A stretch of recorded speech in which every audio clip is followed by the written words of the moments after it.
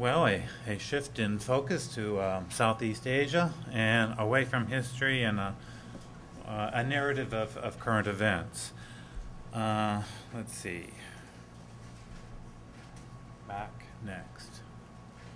I'm going to begin today, first of all, with talking about all of the contributors to this project. This is a project that's been funded by NSF and NASA. And we were working in 3 countries, and in China, Xu Zhangshu has been one of our chief collaborators. But of course, here we've had Nick Menzies, and he's referred to the work of Janet Sturgeon and others. Thailand, I'm very dependent on the work of David Thomas with the World Agroforestry Center, but also Bejapan Ekasing, an economist. Laos, Kamlapan Vilai is a Lao forester who's a lecturer at the National University of Laos, but he's getting a PhD with us at the University of Hawaii. And Yayoi Fujita, who's been with us. I'm going to speak a little bit about the hydrology, some of our results from that, and these have been people from the University of Hawaii. Of course, let me start in opposition to Christine. Anything that I say that is correct is due to them. Any of the mistakes are due to me. This area is, of course, the area that's been known as the Golden Triangle. It is a remote mountainous area of Southeast Asia, and today a new road has been built across it, Route 3, which links Kunming to Chiang Mai, but basically links Beijing to Singapore. It opens up a north-south corridor for all of Asia. And we were funded by NSF and NASA to look at some of the environmental and livelihood implications of this road. More specifically, the NASA-funded project simulated land cover and land use change in the region and modeled how these changes would affect local and regional energy and moisture fluxes and the consequences of those changes for continental scale atmospheric circulation and climate. And the NSF-funded work examined the political, economic, and social drivers of these changes and their implications for people's livelihoods. At the end of World War II, the landscape along this corridor and the daily lives of its inhabitants were relatively similar. Shifting cultivation had been practiced at least for a millennium, at least that's what I had read until I heard differently maybe today, and had greatly influenced land cover and land use across this transect. Most people tended to be defined and to define themselves as ethnic minorities. Over the last 6 centuries, however, these countries have been under vastly different economic and political regimes, and these differences have influenced land use and land cover in the region today. Thailand has an open market and democratic government. Thailand has never experienced any period of land collectivization and has been the most reluctant of the 3 nations to provide any form of legal recognition of land title on sloping lands. China and Laos are socialist states that have differed in the timing and ways in which they opened their economies to the world markets and provided private and usufruct rights to natural resources. So in today's talk, then, I want to examine narratives from the 3 areas and an assortment of government policies affected land use and land covers in these countries. Land use and land cover change are often viewed through 2 broadly defined issues, those of structure and agency. In this paper, I highlight the role of those played by the structural variables, state policies, and markets. Policies, of course, though, do not exist in isolation, and human agency plays an important role in how land is used. So, in China, our work focuses on Xishuangbanna. You heard about the area yesterday from Nick. It is the most southern prefecture in Yunnan, and it borders both Laos and Burma. And we've worked in both Menghai and Mengla County. There's rubber grown in all 3 ends, as well as Jinghong Township. In response to the military needs highlighted by the Korean War, as Nick mentioned, the Chinese Central Committee introduced rubber to Xishuangbanna in the early 50s as a strategic industrial product to be produced on a large-scale collective farms. And they brought in various forms of labor over the years, culminating with a wave of state farm workers arriving during the Cultural Revolution when educated youth from the cities were sent to rural areas. It's estimated that perhaps over 100,000 youth were sent between 68 and 78. Throughout the period when the state's farms were being established, the local minority farmers labored on agricultural communes. But in 1982, the Chinese government dismantled the farming communes and turned farming households into entrepreneurs. Farmers received commune lands but needed to pay for educational, health, and local services once provided by the communes. The farmers' needs for cash caused them to convert their lands to commercial crops. Lowlands became wet rice fields and uplands were used for livestock. But a major state campaign encouraged upland farmers to plant rubber at elevations below 700 meters in fields used for swiddening.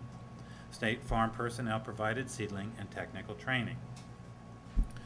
After 2002, the incentive for planting rubber became even stronger. A new Grain for Green campaign provided farmers with grain for 8 years if they planted forest cover on degraded slopes. In Xishuangbanna, the authorities decided to count rubber trees as forest cover. And about the same time, a rapid rise in rubber prices occurred. So eager for wealth, households began planting rubber in their traditional woodlots, in village forests, and on the remaining and steeper slopes. Below 700 meters, but even higher, rubber became ubiquitous. And this is a slide of Janet Sturgeon, actually on the Laos border looking north towards China. I believe Nick used it as well yesterday, but he attributed it to her. Today, rubber farmers in Xishuangbanna have achieved unprecedented wealth. Janet Sturgeon quotes an Aka rubber farmer as noting that money is the most important thing. Money makes everything possible. That everything includes sending their children to high school, buying insurance for retirement and health care, and even a holiday in the city. Indeed, Sturgeon argues that ethnic minority rubber farmers in Xishuangbanna have achieved a standard of living today that has more in common with middle-class urban residents than with most fellow farmers. The exact reason for the success of these farmers, other than the price of rubber, is not totally clear, or at least to me. We speculate that it has to deal with clear tenure rights, the long-term leases that the Chinese provide to both agriculture and forest lands to individual households. Previous knowledge about how to grow rubber gained from working on the state farms or from relatives and friends who have worked on them, the existence of the infrastructure necessary for collecting and processing rubber, and perhaps a relatively sophisticated population in comparison with ethnic minority population elsewhere in mainland Southeast Asia. But regardless of the reason, many small ethnic minority farmers have become financially successful. The environmental implications of the story, however, are less positive. Xishuangbanna has the highest biodiversity by far in China and is included in the Indo-Burma biodiversity hotspot. The Chinese government has set aside approximately 240,000 hectares, about 12% of the prefecture, as a biosphere reserve. But as I've said, almost all land that's not in the reserve, and I'm sure some that is, that lies between 400 and 1,100 meters has basically been converted to rubber. Now in our own work, oh you can't, hey, I'm going to get closer to the mic. The hydrological implications of rubber are also not benign. Based on long-term observations, Liu showed a negative relationship between the presence of fog and the increase of rubber plantations, and Wu et al. Showed that surface runoff increased by a factor of 3 and soil erosion increased by a factor of 45 as a result of conversion from tropical forest to monocultural rubber. Well, let me just talk about this. In our NASA-funded work, and how do you do the red thing? We built towers over 4 different types of land cover, TE, grassland, secondary forest, and rubber. Observed them for 1 year before they were rudely jerked out by the Chinese authorities, and observed that during the dry season, most forms of vegetation declined in the amount of water they were taking from the deep groundwater sources, whereas rubber at the very end of the dry season begins to peak. And we're going to explore this more, but it suggests, well, the bigger story is actually rubber, of course, is an introduction from the Amazon. There's been recent studies in the Amazon that suggest that the onset of the rainy season is driven by these deciduous trees that begin to flush, begin to take groundwater from deep sources and put evapotranspirate into the atmosphere. We've taken that tree now, one of those trees, and put it into a different environment, where it's behaving in a different way, and you convert the whole landscape to rubber, you will probably begin to have water shortages during the dry season. Now, our work in Laos was conducted, as Yaoi told you yesterday, in the most northern provinces, Luang Nam Ta and Bo Kaeo. Kam La has been working in both provinces, and particularly in the Sing district. Across the border in northern Laos, a different story has unfolded. Post-war political insecurity until the mid-'80s prevented active development efforts in the uplands. In the 90s, the Lao government introduced a measure to markate forests and protected areas. 96, the National Land and Forest Allocation Policy was proclaimed, and this policy supported the delineation of village boundaries. They actually go out and map village boundaries with the farmers and recognize villagers' rights to manage and use forest resources, as well as forest rights to use agricultural land. But one of their chief objectives, of course, is to stop shifting cultivation. And then earlier in the 80s, they began to liberalize the markets and to promote private sector activities. This was followed by the removal of agricultural price regulations, production quotas, agricultural taxes, actions which allowed farmers to sell their products freely.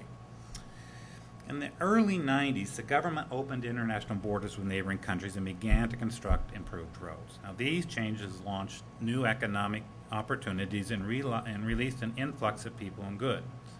Chinese investors initiated new projects, included investments with relatives. They have relatives across the border.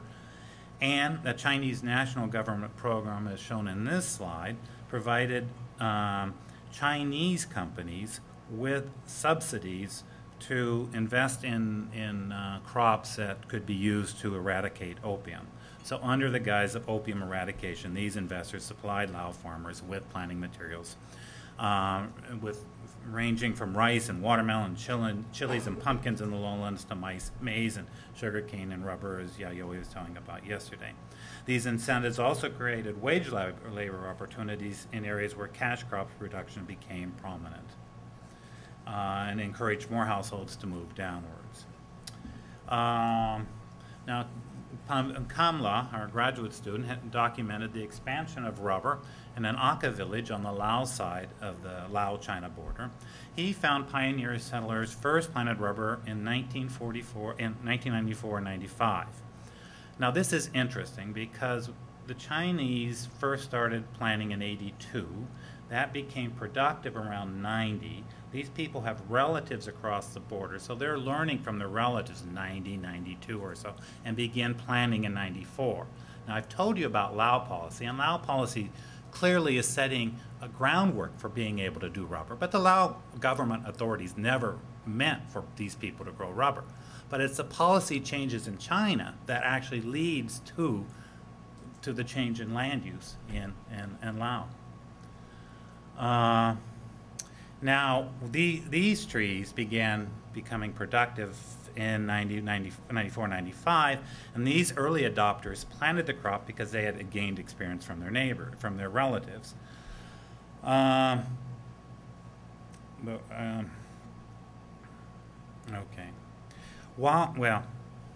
The point I want to make is that in the first couple, the Lao farmers that planted in the first few waves, 94, 95, began to get wealthy off that. Then other farmers began to plant as well. Well, they were less well situated by then to take advantage of it and began to sell some of their land to the first providers and become laborers on their land. Now, this has been documented in other stories as well, and it's not always an outright sell. It could be sharecropping. There are different kinds of sharecropping. But there's definitely a thing going on here where people are beginning to lose rights to their lands. So while farmers in the village observed by Kamla have a land and forest allocation plan, they do not have formalized land titling. But an informal land network does exist, and we're beginning to get the selling of this land. And the village committee that is responsible for implementing the land and forest allocation plan is under significant pressure to help poor households find additional land for agricultural production. This is also part of the story. We're at the end of the forest frontier. Farmers think, oh, I've always had swidden cultivation land. I'll sell off my rubber and go further. Well, this is no longer necessarily an opportunity. There are still places, particularly in Laos, where it will exist, but we are at the end of this forest frontier. And more significantly in this village, but it's true for elsewhere, in 2007, the Lao military and a private company as well both planted in excess of 200 hectares of rubber within the village boundaries. So there are more pressures as well. A key input in rubber cultivation is labor, with plantations expanding beyond local labor capacity. Labor shortages have occurred. Migration, both internally from other parts of northern Laos, as well as from China, is already underway and will continue to rise in the coming years. Land use is changing rapidly in northern Laos, reflecting broader patterns operating in other parts of the uplands of Southeast Asia. The commercialization of farming systems has created a new source of income for many families, while at the same time stimulating land markets and accelerating land alienation. Unlike in neighboring Xishuangbanna, where land use and tenure policies are clear and communities have maintained legal rights to their land, some communities in northern Laos are selling their land and beginning to experience a chaotic pattern of land use and tenure change. The environmental implications of land cover change in northern Laos are not quite clear yet. This is Sitong's work. Yayoi showed this yesterday, the decrease in dense forest, but an expansion of secondary forests, but overall a slight decrease, about 7% in forest cover, and an increase, of course, in this lowland agriculture, as well in these different forms of agriculture, which are primarily commercial crops nowadays. So let's go finally to Thailand, which is a very interesting story as well. First of all, we're working with David Thomas. We're working in the Ping River Basin, which is these 5 provinces. We're not working in the Mekong, which is right up here on the border. The Ping flows into the Chao Phraya, which flows into Bangkok, the source of all power. So the Thai authorities, since the early 60s, have been very concerned about land use in the Ping Basin. And because of that, large parts of these areas were set aside, I can go on to the next slide actually, as protected areas, either as right protected areas or protected watersheds. And so this slide shows that if you look Thailand overall, about 26% of the landscape has been locked up in protected areas. If you look in the northern, half the landscape, and if you look at specific watersheds in the Ping, you're up to 90% of the landscape.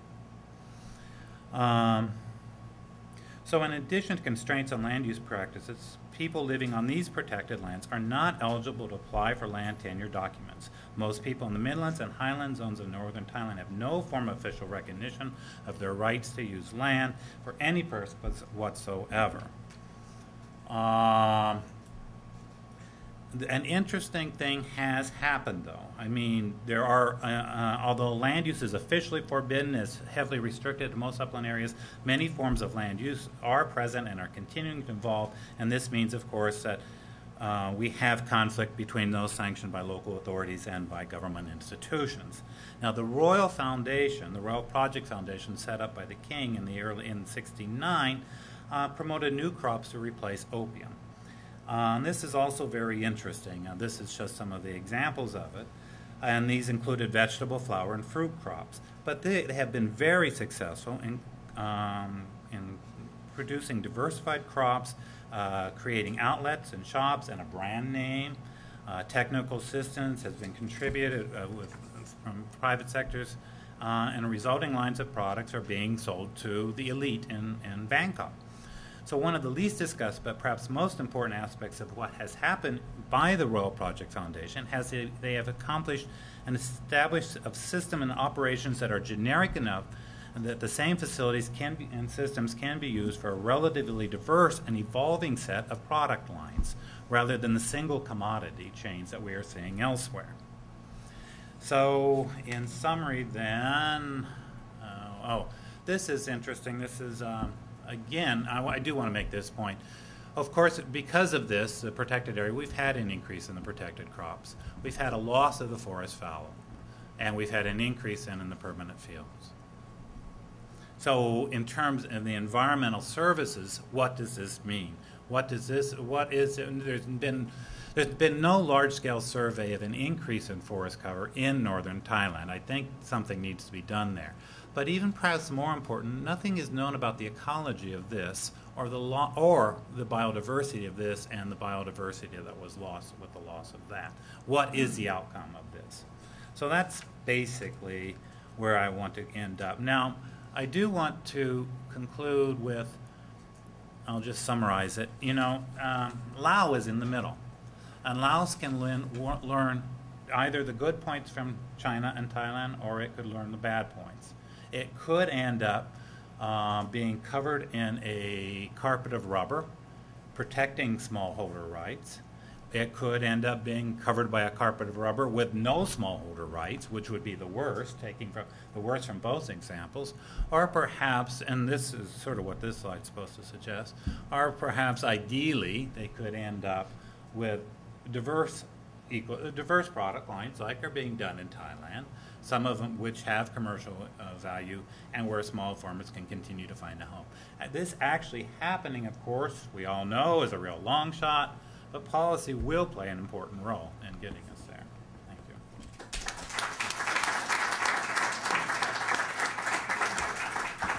We have a little bit of question time.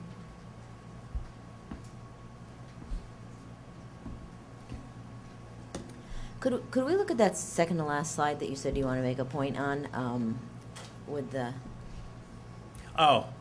with the green? No, with the graph thing. Okay. Back again. Okay. You mean the Thai Yeah. graph one? Yeah. So I'm wondering, how does mature forest? Well, first of all, how is it defined there? What is the age of that forest? Is it the same in 1954 as it is in 2001? How does it increase that fast? Or is it just forest that's reserved? That's my question. No, these are actually village-level maps and have been done using 54 data, aerial photos. I took all that out to make this short, but 60, 70, 80, 90, it's documented right through time. And so we could actually go out there and put an age on how it's increased, but I took all that out. So it's not just This is not the reserve. This is, well, it is reserved and it's protected. They're not supposed to use it, but how we got this data was mapping village lands, going out with them and mapping it, and seeing the change through time from swidden to protected and different types of crops. So what's the difference? What was lost by local guys that they're... Well, before, if I count personally all this as forests, this secondary swidden to me, because this regenerates into tree cover. So to me, we had 85% tree cover. And today, we're up to about 28%. So we've lost about 10% of the tree cover into this. And also, while the work has not been done, I mean, Christine could help without the rice biodiversity, but there was a lot of biodiversity associated with this. And we've been talking about constructed landscapes. Well, this is a constructed landscape, and we know nothing, I think, about the biodiversity associated with this new tree cover, or very little. In Laos, do they also consider the rubber plantations as forest? Not yet. Okay. Do you think there's any possibility that there can be pressure not to do that? I think it's a very evolving situation right now. Different governors, Yao Yoi can speak to this better than I. In southern Laos, there's been real pressure, and the governors are allowing large-scale concession. Problems much worse down there. Governors up here have tried to protect the smallholders, but have been under intense pressure. And Yao Yoi was just saying yesterday that it's beginning to be rephased and reframed, and who knows what might come out of it. Just really quickly, what's the rubber going to? I mean, in the Amazon, there's a real problem with rubber. Get markets, and the price is down, right? I mean, rubber prices right now are at a world high. You have to have some natural rubber. Again, I'm not a rubber expert, but I understand you need some rubber for tires, both car and airplanes. And with Chinese market going crazy for cars, as well as producing all our tires, and India, don't forget, although they're not buying the China rubber, they're still part of the rubber market.